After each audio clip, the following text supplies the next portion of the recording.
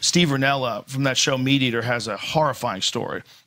They had shot an elk on a Fognak Island, which is this island in Alaska where the biggest brown bears live. These things are fucking huge, man. Like 11-foot tall bears. Right. They're monsters. Right. And they killed this elk, and when they went back to retrieve it, they noticed bear shit. Uh-oh. And they ignored it, and they said, let's just sit down and have lunch, and we'll carry this meat out of there. And they heard a noise, and then they turned, and there was this fucking giant beast just running through the camp. And they all stood up, and guys were falling over each other. The bear was like running right past them. One guy, this guy's name's Dirtmouth, wound up on top of the bear as it was running down the hill for like 30 feet. Falls off onto the ground. The bear runs off into the woods and starts hoofing at them. And they scramble back to the camp.